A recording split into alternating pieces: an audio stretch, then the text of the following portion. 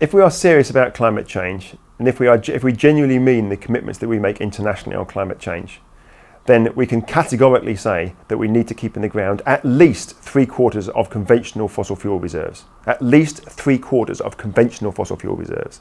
That means there is no scope for developing any alternative unconventional fossil fuel reserves, whether it's tar sands or whether it's underground coal gasification or whether it's shale gas or shale oil. That we do not need more fossil fuels. We need much, much less fossil fuels.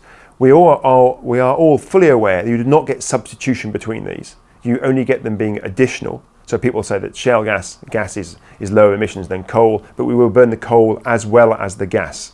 So they will both be burned. We have such a short time frame available to wean ourselves away from fossil fuels that these unconventional reserves are an irrelevance in terms of climate change, even if they could substitute. Firstly, they were very unlikely to substitute, but the time frame we have is so tight that even if they could substitute for, say, coal, which is higher emissions per unit of energy produced, then we don't have the time frame to make that transition anyway.